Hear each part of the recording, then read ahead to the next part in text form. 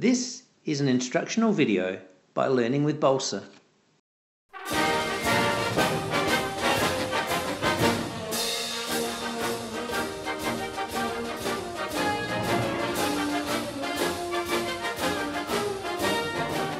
Hey guys, welcome back to another Learning with Balsa tutorial.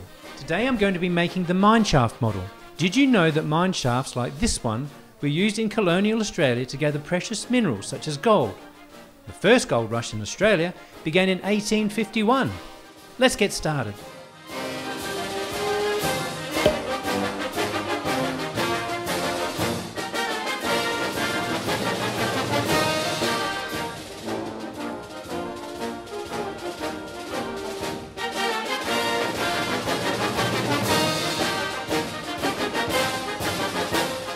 Glue two pieces of the shaft together side by side to make the back of the mine.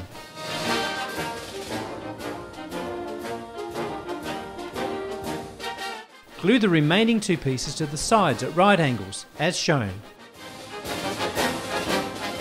Cut a rough hole with a circumference of about 65 mm in the middle of the shaft top. To make the windlass, glue the legs together to make identical crosses. Make sure that the top of the cross is smaller than the bottom and that the windlass will sit snugly on the top.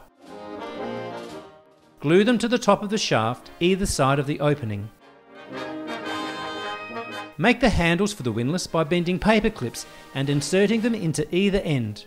Rest it on the crosses as shown. Make the ore bucket by gluing the bucket sides and ends together before adding the bottom. Tie a loop in the middle of some string, cut the ends to the same length and glue the ends to either side and inside of the ore bucket as shown. Glue another piece of string to the centre of the windlass, wind it up a few centimetres and add another dab of glue to hold it in place. Make a bucket hook out of another paper clip and then tie or loop it to the end of the string. Paint your model however you like. You may like to add some gold nuggets or gold veins to the shaft. Anyway, get creative. Thanks for joining me to make another awesome balsa wood model. Check out our website to view some of our other products. See you next time.